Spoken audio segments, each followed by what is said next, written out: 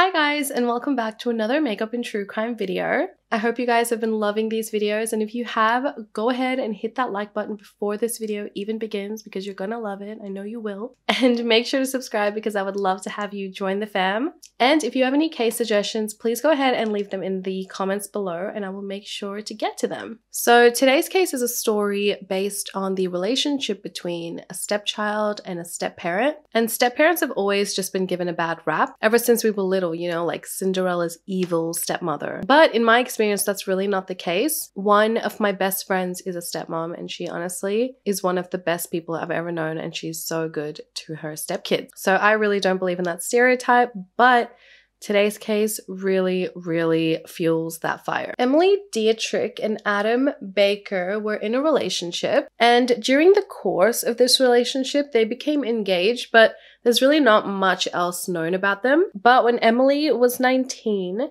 she gave birth to a baby girl on 16th November 1999 in Wagga Wagga, New South Wales, Australia. And they named their baby girl Zahra. Zahra, what a unique name. Not long after Zahra's birth, Emily was diagnosed with postpartum depression and she couldn't handle raising a child. She states that she didn't have the strength to go on and she didn't want to hate her child or be that mother that ended up on the news that strangled or smothered her baby, you know? And her depression was pretty strong, so she made the decision to give Zahra up at 8 months old, and she gave full custody of Zahra to her father, Adam, because she felt that Zahra would just be safer with him. Adam took custody of Zahra and he moved in with his parents in Giru, Queensland, so he could take on a job at a sugar mill so he could support himself and Zahra. Their first few years together were great. However, in 2005, the worst thing that can happen to a parent happened to Adam. Zahra was diagnosed with bone cancer and then later on diagnosed with lung cancer. Oh, I hate the fact that cancer even exists, but the fact that it can happen to kids, it's just... So due to this cancer, she ended up having to have the lower part of her legs amputated. So she needed a prosthetic leg, and she also lost her hearing. So then she ended up needing hearing aids. Despite this, Zahra seemed to be a happy, energetic child. She apparently told another woman at a hospital while she was receiving cancer treatment, "It's all going to be okay because I'm going to get a Barbie leg. So I don't want you to be upset." Like, it's so cute. So 18 months into Zahra's diagnosis, amazingly, Zahra's cancer went into remission and the Baker family could finally breathe again and live life again and be happy. During this time, Adam sought comfort online in online chat rooms, and in one particular room called IMVU, which was a gothic chat room. On here, he met a woman called Elisa Fairchild, and she was from North Carolina, and the two of them just immediately clicked. Adam was not known to have a ton of friends, and he was a pretty lonely guy. So the fact that this woman, Elisa, had shown him just, you know, a little bit of interest, he was completely smitten. Elisa was 40 years old at the time and had been married 6 times already and had 3 children, and Adam was only 33 at the time. Back in North Carolina, Elisa told all her friends that she had fallen in love with this younger man from Australia. So Adam then flew Elisa to Australia, and the two of them quickly got married in 2008 in Queensland. However, Elisa conveniently forgot to mention the fact that she was still married. They then abruptly moved to North Carolina, taking Zahra with them, and Adam's family was not happy about this. They didn't particularly like Elsa. The cold never bothered me anyway.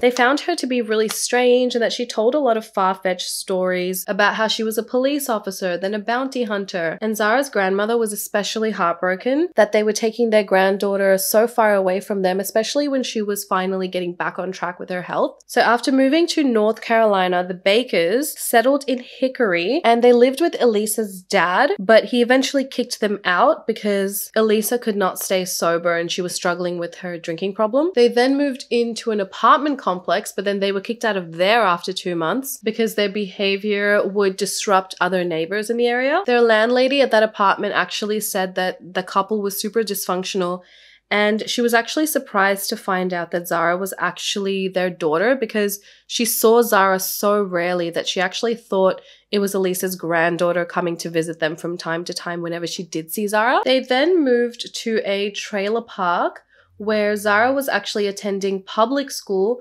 until they decided to homeschool her. It's not known though if Zahra was ever actually homeschooled. It is suspected that Elisa took Zahra out of school because reports of child abuse and neglect were being reported to the school, and this was impacting Elisa. Many neighbors claimed that Elisa was physically and mentally abusive to Zahra and that she was being neglected. They state Elisa would hit Zahra and make fun of her prosthetic leg. 2 teachers visited Zahra's home to check on her after she attended the public school with a black eye in the 4th grade. A teacher actually gave Zahra her personal cell number in case Zahra ever needed to reach her outside school hours. Child Protective Services actually visited all their homes every time they moved to check up on Zahra, but they actually never took any action. They didn't find sort of any reason to take Zahra away from Elisa and Adam. Whenever Elisa and Adam were questioned, they would just state that Zahra had tripped or fallen down. Reports of Elisa's abusive behavior was actually investigated by social services dating as far back to 1999 in regards to her own 3 children and the abuse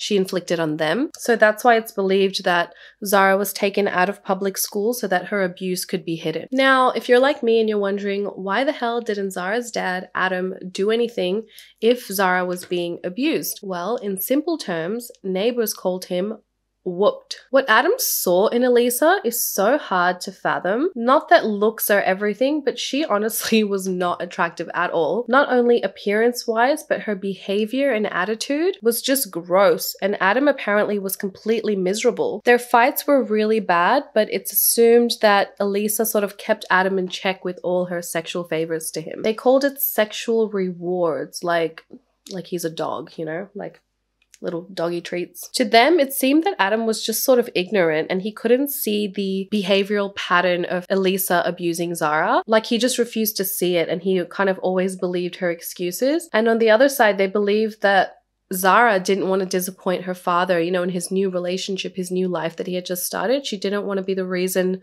why her father wouldn't be, you know, happy. And they believed that Zahra was almost protecting Adam by not letting him see the truth about Elisa. So on the early morning of October 9th, 2010, Elisa made a 911 call. She called to report a fire in the back of her house. And when police arrived to the scene, they found Adam's work truck reeking of gasoline and it was on fire, and they also found a ransom note at the scene. The ransom note that the police had found was addressed to Adam's boss and his landlord, Mark Coffey. The note stated that they had Mark's daughter held captive and that they wanted $1 million for her release. The police quickly went to Mark Coffey's house and they conducted a welfare check on the home, but they found that everyone was accounted for and safe, so they just brushed off the incident as a prank. Later that same day, Adam was the one to make the next 911 call, and this time he reported his daughter Zahra missing. He explained that he believed that someone had lit his work truck on fire and put that ransom note there as a distraction to take Zahra, and he believes that whoever took Zahra thought that Zahra was actually his boss, Mark Coffey's daughter, because the work truck was at Adam's house. When he was questioned, Adam stated that he hadn't seen Zahra since 2:30 a.m. the previous morning, which was around the same time that he had left for work. When the police questioned him, you know, like, why the hell did it take you nearly 12 hours to report Zahra missing? He stated that Zahra was super moody and she kind of like never left her room and she always stayed in there and like moped around in there. So when he hadn't seen her for a few hours, he didn't think anything of it. He just thought, you know, she was in her room. The next day, police interviewed Adam and Elisa again, and this time they searched their home with cadaver dogs. Those dogs ended up giving positive alerts indicating that there were human remains on Adam and Elisa's car. Police ended up taking swabs of potential bloodstains, and an Amber Alert was issued for Zahra that day. That same day, Elisa was arrested for a number of crimes. These weren't related to Zahra being missing. She was arrested for threats, writing bad checks, not returning loaned property, and also driving without a license. Elisa was then given a polygraph test, and she was asked if she knew anyone that would hurt Zahra, or if she hurt Zahra, or if she wrote the ransom note. Elisa massively failed this polygraph test, and she was also charged with obstruction after she admitted that she was the one that actually wrote that ransom note, which completely wasted police's time, so they ended up jailing Elisa that day. Adam then comes back and admits that the last time he actually saw Zahra was not at 2:30 a.m. that morning, but that he actually hadn't seen Zahra since October 6th, which was 3 days before he reported her missing. How do you not see your child for 3 days when you live in the same home? Like, okay, maybe you're working a lot, but you don't go and even like peek through their door, like check on them? It's just so strange to me. Then, in their further investigation, police then realized they hadn't been able to confirm Zahra's whereabouts for at least a month. By October 12th, the police were pretty certain that 10-year-old Zahra was probably no longer alive. The police then made a statement saying that the Amber Alert that was issued was now cancelled and it was now a homicide investigation. Over the next few days, police just searched and searched for any signs of Zahra. They drained ponds, they looked in wooded areas, they, checked landfills with cadaver dogs, and they found nothing. They even went door to people in the area with Zahra's picture, hoping that someone had seen something or heard something. Adam, being the dumbest father ever, then tells police that he had barely spent any time with Zahra in the past 5 months. 5 months. So now he says the last time that he believes that he remembers seeing Zahra was like 2 weeks ago. So then in late October 2010, Elisa's bond was raised from $40,000 to $65,000 because they believed Elisa to be a flight risk. Amber, Elisa's daughter, actually testified that her mother had mentioned to her that she was going to be leaving North Carolina the day before she was arrested.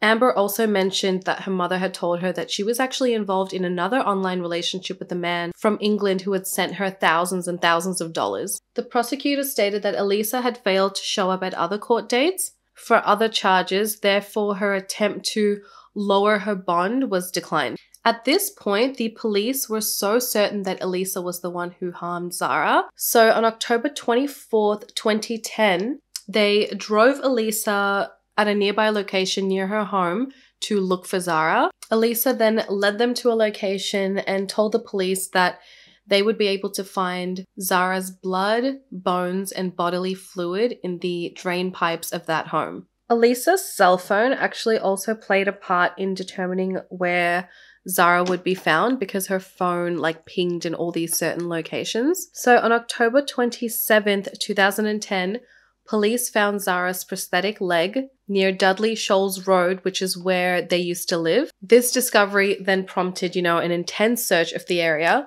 including along the banks and water of a nearby creek. And eventually they found a bone in that area in early November 2010, and they sent it to the crime lab for testing. And a week later, on November 10th, 2010, less than a week before Zahra's 11th birthday, police found additional human remains along the banks of the Little River, the same general area where all these other parts of Zahra were found. Later, a logger who was working in the nearby woods, close to where Zahra's prosthetic leg had been found, they found a briefcase.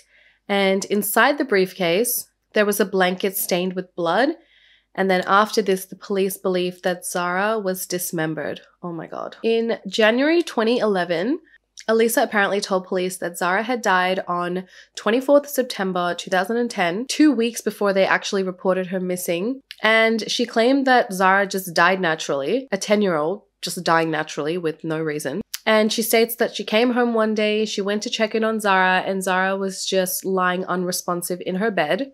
She states she then tried to perform CPR for 1 whole hour before accepting that Zahra had passed away. She just accepted it. She didn't call an ambulance because she already accepted it, guys. So why do you need to call an ambulance, right? Why call for help? Because she accepted it. She accepted the fact that her stepdaughter had passed away naturally. She then states after this, Adam was the one who dismembered Zahra. She claimed that she then helped Adam dispose of Zahra's parts the following day, which would have been September 25th. She claimed that the reason why they dismembered Zahra is because they just didn't know what to do. Some people are just so smart. Like, you question, like, how can you be so intelligent? You know what I mean? But this story actually conflicted with the story of a furniture store manager who claims that Zahra and Elisa actually visited his furniture store on September 25th. So the timelines didn't match up. Police then found further evidence that Elisa and possibly Adam, together with another man, would participate in role-playing games online in an online chat room, the same chat room that she had met Adam in, and one of the games involved role-playing out the Chainsaw Massacre. And this game had allegedly been played on September 22nd, 2 days before Elisa claims that Zahra, died naturally in her sleep. While researching this case, and when I researched that part, it didn't really click in my head what they were saying until I'm saying it right now. If that is true, because we really don't know the truth, we don't know what they tell us is true or not. I'm talking about Elisa. If they were actually involved in a Chainsaw Massacre roleplay and then Zahra turned up dismembered, oh my God, I really hope that this kind of shit doesn't really take place in real life. Like, you can find people online who want to do that kind of stuff to someone in your home. Like, what the actual, oh my God. Adam, in the meanwhile, has denied any involvement in Zahra's death. He states there's no way he would do that to his baby, and there's no way in the world that he would hurt his own daughter. Adam's attorney claims that this was only Elsa's attempt of a pathetic distraction. In February 2011, an autopsy conducted ruled out that Zahra had died a natural death. Not many of Zahra's bones were able to be found and therefore examined, so the autopsy concluded that she had died from undetermined homicidal violence. Zahra's skull, her right arm, and most of both her legs have never been recovered. On Monday, February 21st, 2011, Elisa was found guilty of second-degree murder and sentenced to 18 years in prison. However, shortly after, she got an additional 10 years added onto her sentence due to further drug charges. No charges related to Zahra's disappearance or death have been filed against her father, Adam Baker. He says he regrets the choices that he made, and he believes that Zahra would still be alive today if he had never brought Elisa into their lives. Ugh, this one is just to think of what that poor little 10-year-old endured. Not only did she have to go through cancer and suffer for those 18 months of her life, and then the fact that her mother left her, and there's just so many things that I just feel so sorry for her, and I hope she was able to live somewhat of a happy life, but I mean, how can you really say that? Her freaking stepmother dismembered her, you know what I mean? So let me know your thoughts on this case below, what you guys think, and go ahead and subscribe so you don't miss any more videos. Thanks so much for watching, guys. I hope you enjoyed today's video. If you want to check out some of my other videos, click over here, and I will see you in my next one, guys. Besitos. Mwah! Bye.